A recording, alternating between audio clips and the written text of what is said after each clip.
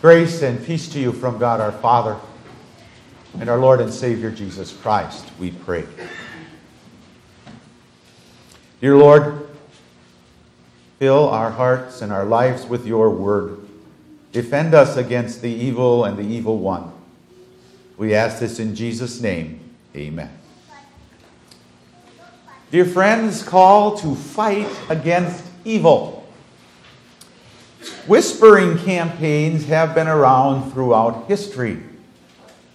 A whispering campaign is when one group uses rumors and lies to ruin the reputation of a person or another group in order to keep people from following them.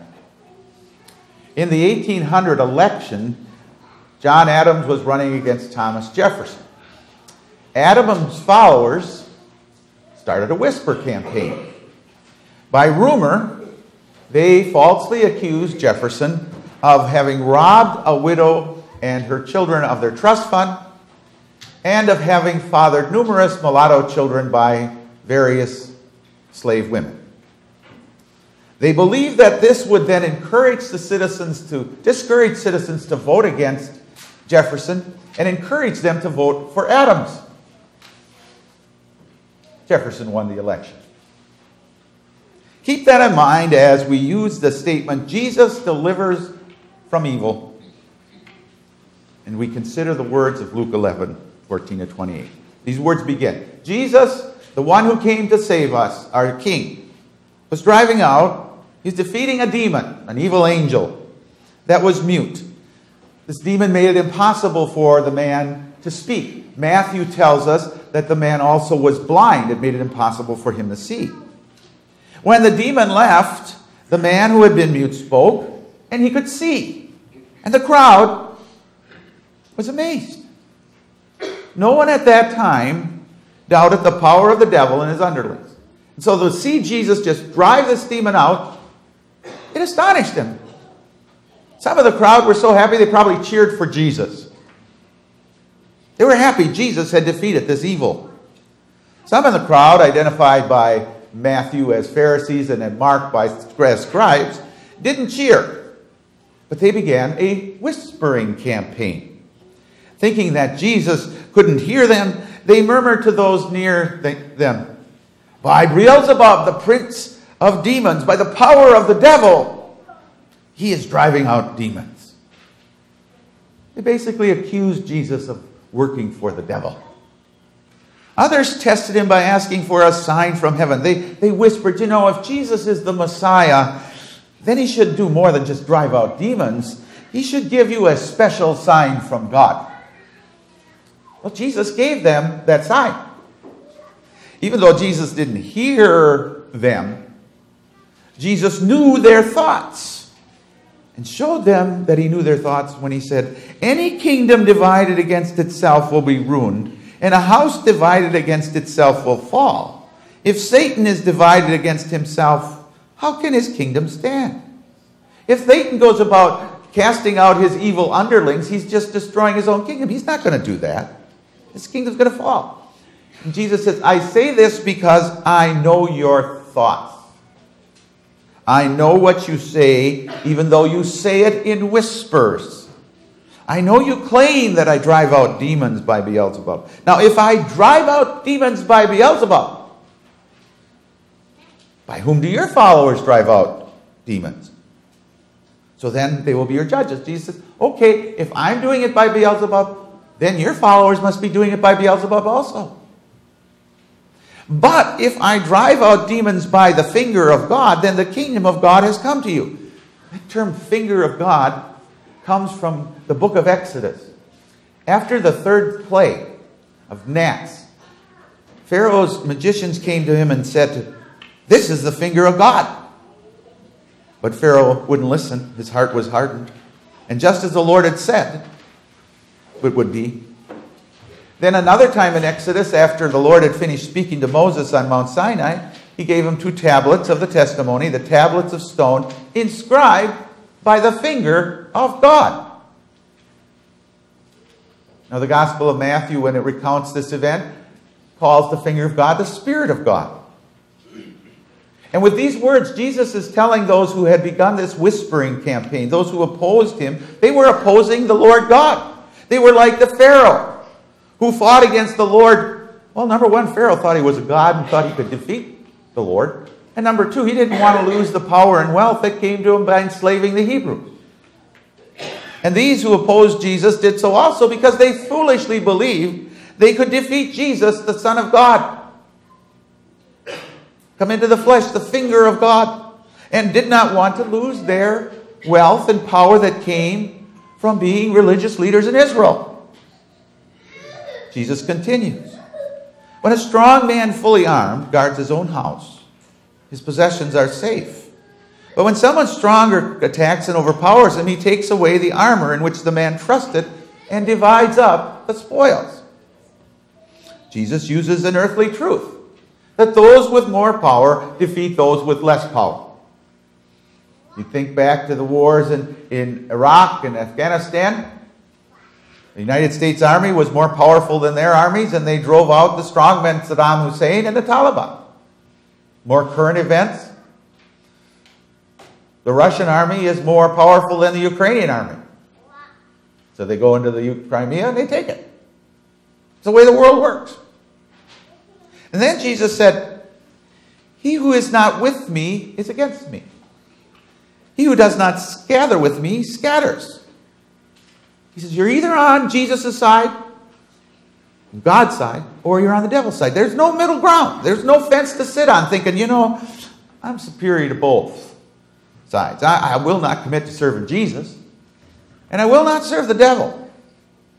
I'll just wait and see what happens and then take what I want for myself. Jesus makes this point because those who opposed him believed that they were better than the devil and they were better than Jesus. And they opposed the devil, but they would not repent. They would not come and commit themselves to following Jesus, the Savior sent by God, even though Jesus did the works sent by God. In addition, some of those had not committed to trusting in Jesus that were in the crowd.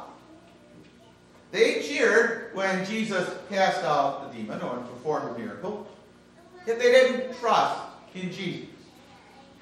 They did not want to anger the Pharisees. They didn't really want to upset Jesus. They wanted to sit on the sidelines and decide how the battle was going to end and pick a side, be on the winning side. And Jesus went on to explain why there is no middle ground. He says, when an evil spirit, better translated as an unclean spirit, an impure, vicious, idol-worshipping spirit, comes out of a man, it goes through arid places seeking rest. It goes looking for a new home and doesn't find it. And then it says, I will return to the house I left. And when it arrives, it finds the house swept clean and put in order. Without the demons present, man's life becomes more regular. You take the mute man, he could now speak, hear, then you could see. It becomes organized. Jesus said the spirit left. But he talks about an empty house, or a person not filled with God's word. Well, then the spirit goes and sees it's empty, takes 7 other spirits who are wicked than itself, and they go and they live there. And the final condition of the man is worse than the first.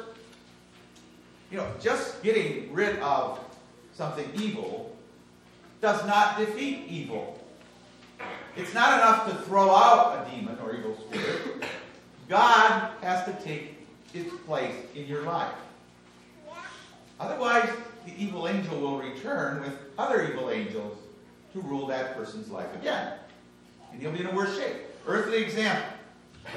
People of a nation decide to clean house. They have an evil dictator ruling them.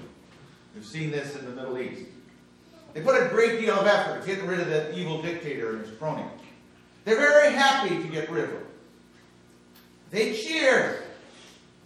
However, they don't commit themselves to changing their nation. From a nation that's ruled by men to a nation that's ruled by laws. So, and they say, well, it's over, this guy's gone, now let's live for ourselves. And soon then, another strong man comes. And he takes over their nation and his throne. In the spiritual war for souls, between Jesus and Satan, the same thing happens. Jesus frees the sinner from the power of Satan. Sends that Satan away. Jesus cleans house, so to speak. And the sinner's happy. And he cheers for Jesus. And Jesus says, now, you're clean. Now do this. He says, if anyone will come after me, he must deny himself, take up his cross, and follow. And then he tells him, I am the true vine, and you are, and my Father is the gardener. He cuts off every branch in me that bears no fruit, while every branch that bears fruit he prunes, so it will even be more fruitful. You're already clean because of the word I've spoken to you. Remain in me, and I will remain in you. No branch can bear fruit by itself. It must remain in the vine. Neither can you bear fruit unless you remain in me. In other words, you need the Word of God in you. Jesus is the Word made flesh. However, that cleansed sinner says, I don't need to listen to Jesus. I want to go live for myself. So he stops listening to God's Word.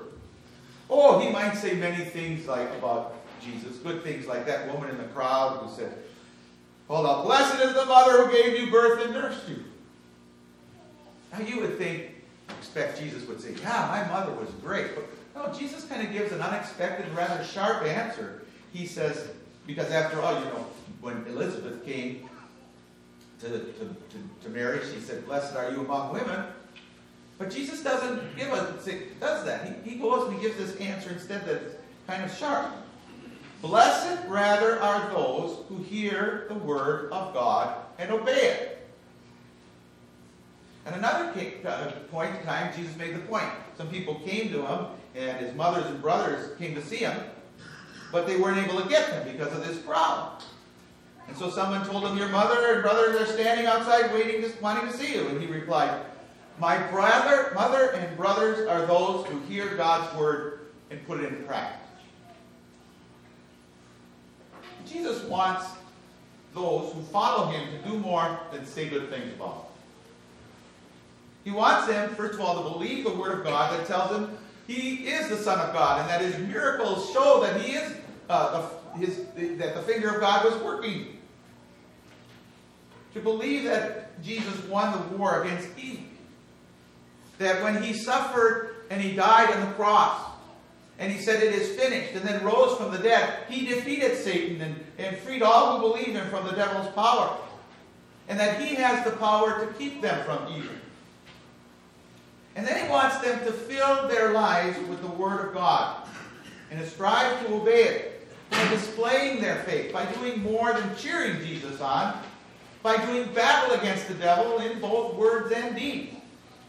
And therefore, dear friend, listen to and obey the word of God you heard earlier that declares, be imitators of God, therefore, as dearly loved children, and live a life of love. Just as Christ loved us and gave himself up for us as a fragrant offering and sacrifice to God. But among you there must not even be a hint of sexual immorality, or of any kind of impurity or of greed, because these are improper for God's people, holy people. Nor should there be obscenity, foolish talk, or coarse joking, which are out of place, but rather thanksgiving. For of this you can be sure, no immoral, impure, or greedy person, such a man as an idolater, has any inheritance in the kingdom of Christ and of God. Let no one deceive you with empty words, for because of such things God's wrath comes on those who are disobedient. Therefore don't be partners with them. For you were once in darkness, but now you are the light of the Lord. Live as children of light. For the fruit of the light consists in all goodness, righteousness, and truth. So fill your life with God's word and then live it. Fill your life with God's word. And hear about David, who not only saying, the Lord is my rock and my fortress and my deliverer, my God is my rock in whom I take refuge, my shield and the horn of my salvation. He's my stronghold, my Savior, and my refuge. From violent men you saved me. Who said, I prayed to the Lord, who is worthy of praise, and I was saved from my enemies. The waves of death swirled around me. The torrents of destruction overwhelmed me. The cords of the grave coiled around me. The snares of death confronted me. And in my distress I called to the Lord. I called out to my God, and from his temple he heard my voice. My cry came to his ear. David's talking about his life. David lived a life by faith. And when he was chosen to be king, what was the first thing that happened in his life? He took his life in his hand, and he went out and fought that evil giant Goliath and defeated him. He didn't just say, "Well, I believe in you, Lord." He went out and he lived his life. And you could go through the rest of David's life and find how God delivered him again and again and again. David filled his life with the word of the Lord. Fill your life with the word of the Lord, like the Apostle Paul, who tells us at one time he was deserted by everyone. Yet the Lord stood at his side, that through him the message of Jesus crucified and risen might be fully proclaimed, and all the Gentiles might hear it. Paul lived his life. If you study Acts, and you study his epistles, you will find Paul was often in danger. He put his life in his line for God. And the Lord delivered him. There was one time, he puts it in Timothy, the Lord delivered him from the lion's mouth. Fill your life with God's word. And hear of the many others who stood up and said, "I'm on the Lord's side," and displayed their faith by their deeds. You know, at home this week, take some time, pick out your Bible and look at Hebrews chapter 11 and read it through. And you get a list of people who displayed their faith by their deeds. If you just read through the Bible, you see people time and again putting their lives on the line. Don't have a lot of time, but maybe some of you remember Shadrach, Meshach, and Abednego in the fiery furnace. Put their life on the line. Daniel, lion's den, put their life on the line. Regularly read your Bible. And here are the many times the Lord delivered those who trust him. Commit your life into the Lord's almighty hands. Deny yourself. Take up your cross and follow him. Believe that the Lord is your rock, your fortress, your refuge, shield, stronghold, the horn of your salvation. Trust the Lord Jesus to deliver you from every evil attack and bring you safely to his heavenly kingdom. Jesus delivers from evil. Amen.